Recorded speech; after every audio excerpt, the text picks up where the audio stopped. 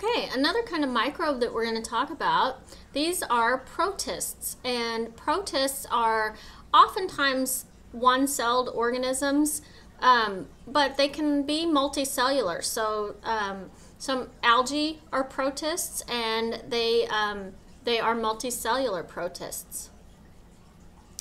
So these are eukaryote cells, and mostly unicellular, but some are multicellular, not as many, but some of them are. They can be heterotrophic, which means they absorb other organisms, or they can be autotrophic, which means they use photosynthesis. They live in water, they live in moist soil, they can also live in humans. Protists is an overall category that we put all organisms that are not a plant, they're not an animal, and they're not a fungus. And sometimes this is kind of a catch-all category. And so we say, well, it might be a little plant-like, but it's not exactly a plant. Or it might be a little bit like an animal, but it's not exactly an animal. And so we'll put it in the protist category.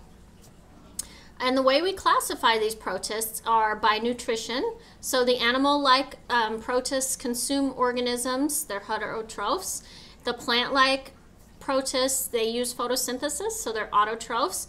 And the fungus-like protists, they're absorptive heterotrophs, which means they absorb nutrients from other organisms, but they don't actually consume the entire organism. And then we also classify them by movement. So some of them have cilia that help them move, and some of them have a flagellum. So let's look at the animal-like protists first. The zooflagellates, they have a flagella. So the zooflagellates would be like this little guy right here because he has a flagella. The sarcodines, they use their cytoplasm to move. So if you look at this little guy right here, he doesn't have cilia, he doesn't have a flagellum, but he projects his cytoplasm and moves that way. The ciliates have cilia, so you can see these little hair-like structures along this paramecium. And then there's sporozoans, and sporozoans don't move. They don't have a mechanism that helps them to move, but sporozoans often are carried in the bloodstream, and so they basically use other organisms to move them around. All right, so we're going to talk about some diseases because protists are a lot of our disease carriers, and they have a pretty drastic effect on humans. And so the first one we're going to talk about is malaria.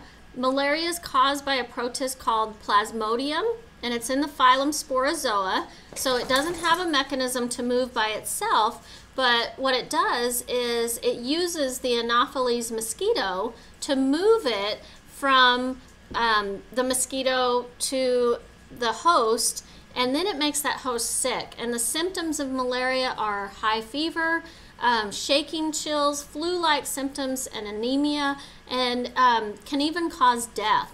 Now, malaria is very common in these in the southern hemisphere. So you'll see here there are quite a few cases of malaria found in South America.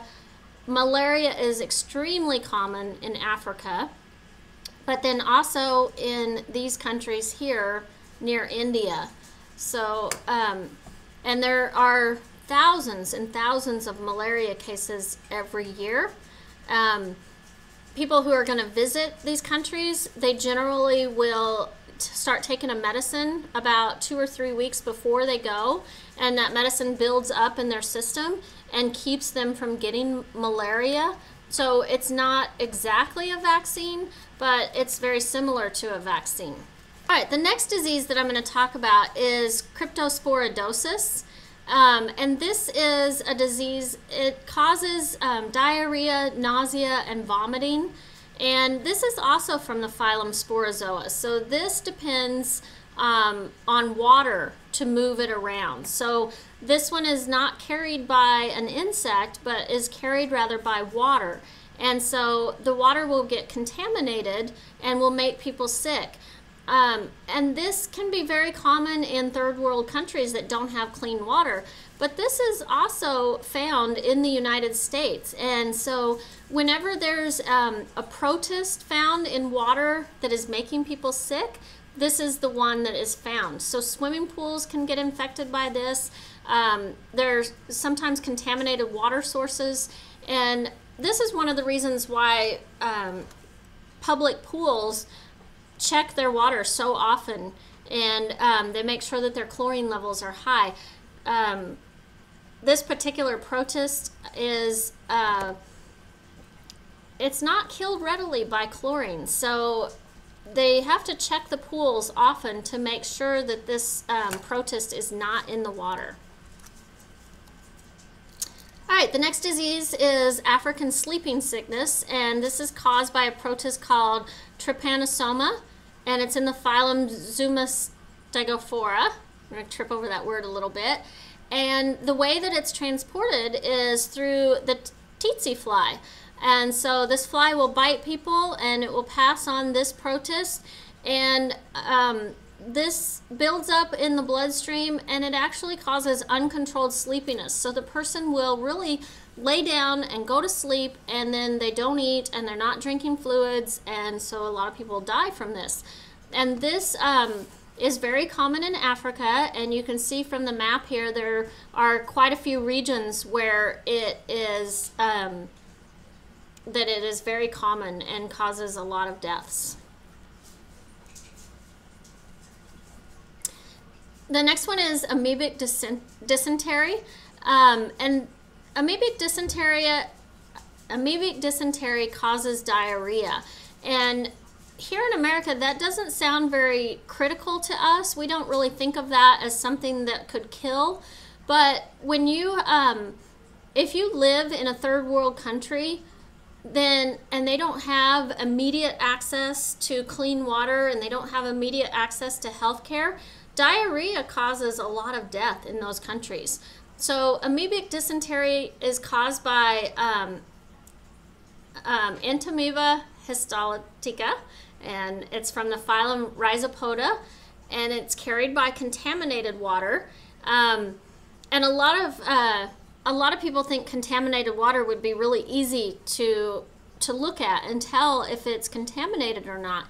But this this protist can live in clear running streams, and so it's really important that that you not drink a water source unless you know that it is a clear, like clean running water that's been filtered or processed. So like bottled water or tap water has been processed so that it doesn't have these protists in it. So sanitary conditions are extremely important to reduce the parasite infections. Clean water is one of the best ways to avoid these protists infections. Giardia is called hiker's diarrhea. Amateur hikers, a lot of times they'll be hiking along and they'll see a clean stream, and so they'll drink from it. So like if you look at this picture down here at the bottom, this stream right here, it's clear running. It doesn't look like it would be dirty. It looks like it would be clean, fresh water. Well, you don't know what's in that water, and so a lot of times there will be these protists in there, and once they get inside of you, they'll make you very sick.